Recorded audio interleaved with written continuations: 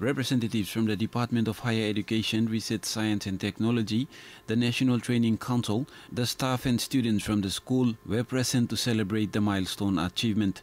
While receiving the certificate of accreditation from DS recently as a recognized private training institution, Director of Aiyura Aircraft Maintenance Engineering School, Agion Aiako, pledged to lead the way in aviation training programs in the country. He said, Aiyura Aircraft Maintenance Engineering School has come a long way and is committed to meet all training requirements set by DS. Come you plan make this in a school got live. Suppose you know come. School in a nice stuff.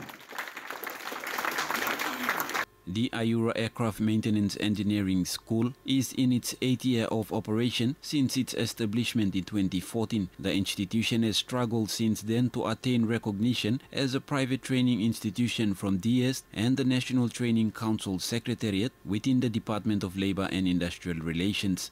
This location, we take an opportunity to congratulate Agion Aiako for establishing Aiyura MS.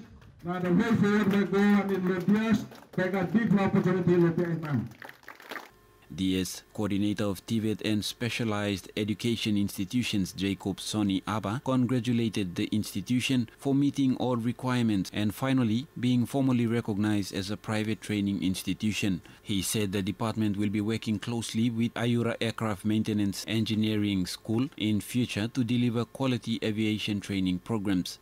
The function of accrediting private training institutions was previously held with the National Training Council but is now transferred to the Department of Higher Education, Research, Science and Technology under the TVET and Specialized Education Institutions Quality Assurance Division. Cashmir Waken, NBC National News, Port Moresby.